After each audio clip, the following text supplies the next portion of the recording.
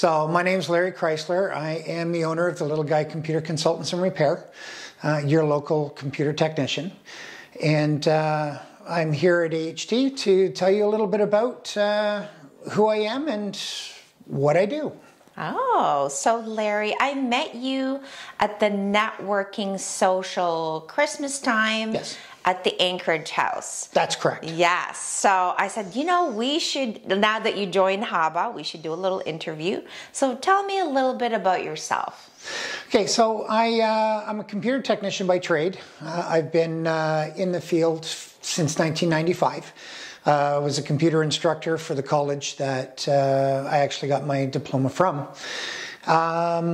And that was in 1995, and I was tired of everybody, companies downsizing and outsourcing. As a computer technician, there was a lot of things that in my jobs that I could do that could be done offshore. And that's what happened. I got tired of people telling me that, it's time to go home. We don't need you anymore. And I opened my own business in 2012.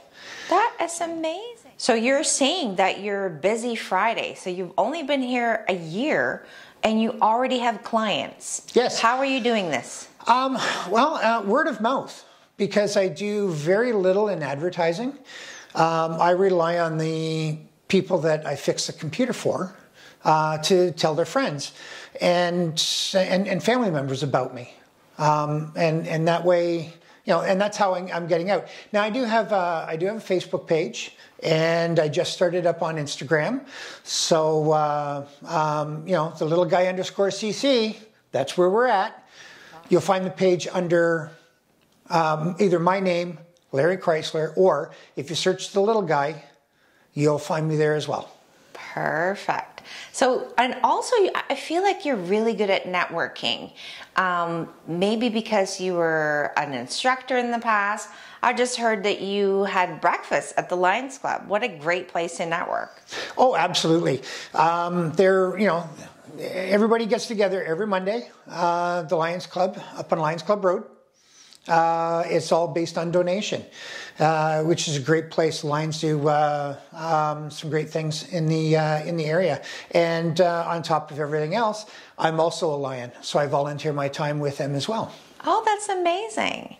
And so, why of all places in all of Nova Scotia you thought, "Hey, Hubbards"?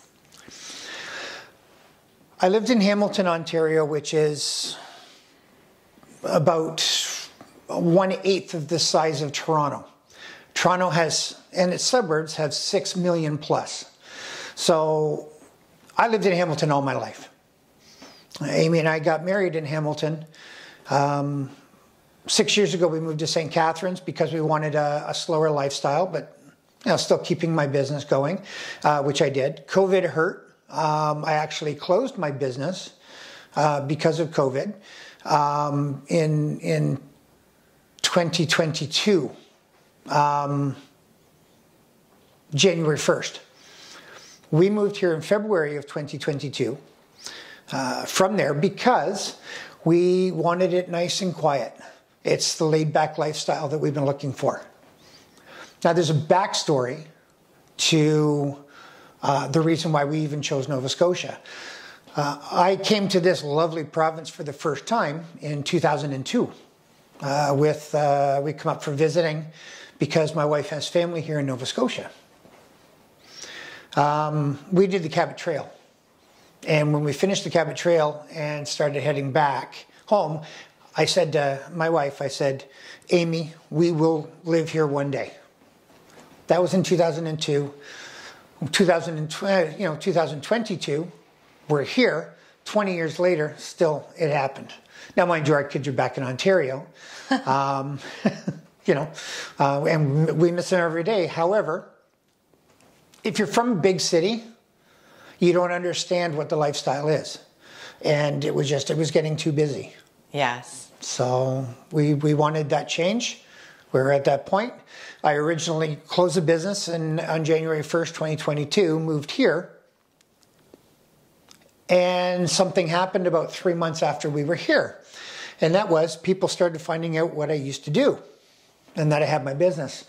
And people started telling me, I said, Larry, maybe you should reopen, because, we need help. I need help. I know somebody who needs help. So I put it out on Facebook one day to see if there was that actual true need. And there was. So I resurrected the Little Guy Computer Consultants, added repair to the name because, consultant is so, 1990. Yes, you were trying to explain this to me the other day. So what do you mean actually by the Little Guy Computer Consultants? Like, what exactly do you do? Okay, so what I do is I clean, fix, upgrade, and even coach the purchase of a computer with the end user. Cleaning it up. Yeah, cleaning it up, making them faster. It's impossible in today's day and age with how fast software, how vast they're writing it and creating it. It's very difficult to take a computer back to the day that you purchased it, because as the software is updated and upgraded, it becomes bigger and bigger and bigger. So it takes more resources in order to run, because it's written for the next generation computer and the next generation computer. And this is the reason why computers get as slow as they do. That and the fact that I have seen my share of computers that have more than one antivirus or malware program on it, where you should only have one. But people want to be safe, so they figure, if I've got 2 or 3, then... But sometimes they trick you. Oh, they do. They say, no, you have to add this one now and add this one, and then you do it. But now I've learned my lesson. Yeah. Any antivirus that's out there is going to update for free. You always have the base protection.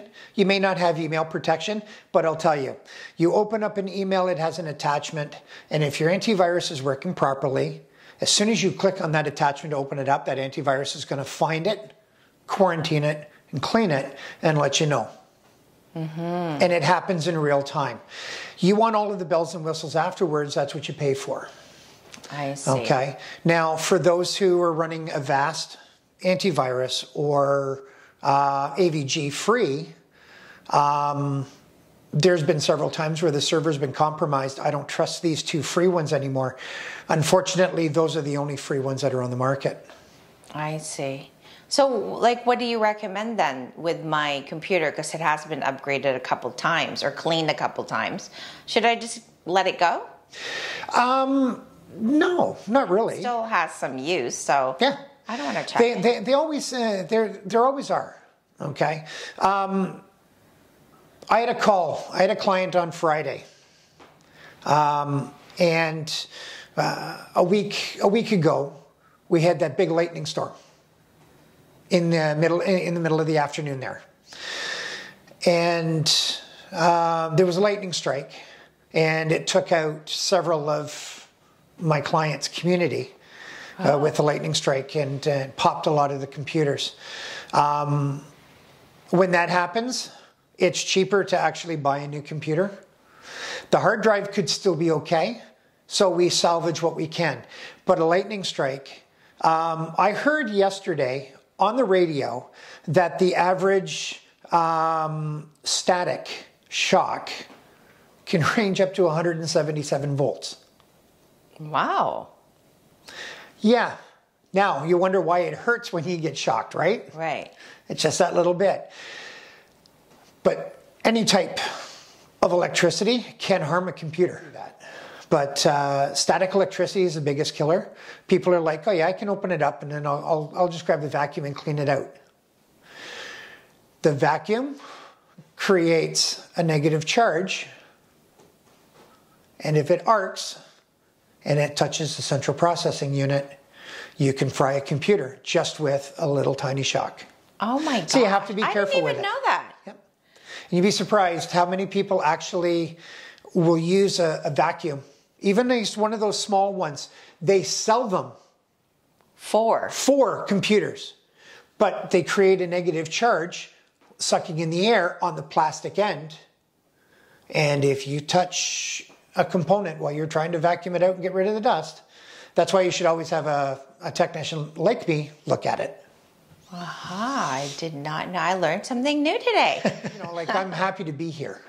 I found I found where I wanted to be. Well, it's harder in a bigger city to have a community. Yes, it is. Yeah. It is. It is harder. With a smaller community, you have advantages when people know what you're up to and what you're doing. It's also a disadvantage too in some cases. However, at the end of the day, I feel at home here in Hubbards. That's great. Well, welcome to Hubbards. Thank you. And welcome to being a HABA member. And we'll see you at the June 2nd, June 3rd Business Expo. That is correct. That's great. We can't wait to ask you so many questions about computers. Yep. So should we bring computers to you that day? Bring your questions. Your questions. I'll have a couple of demos as to what a hard drive looks like inside, what a memory stick looks like, things like that. I'm still looking for computers that haven't been opened for the last couple of years. One that you can do away with for a day, just so that I can show people just how dusty even the cleanest house can get inside the computer. You'd be surprised. I mean, yes, because there's a fan there and it kind of sucks everything in. Yep, the fan cools the system inside. So it sucks everything in, including animal dander, hair.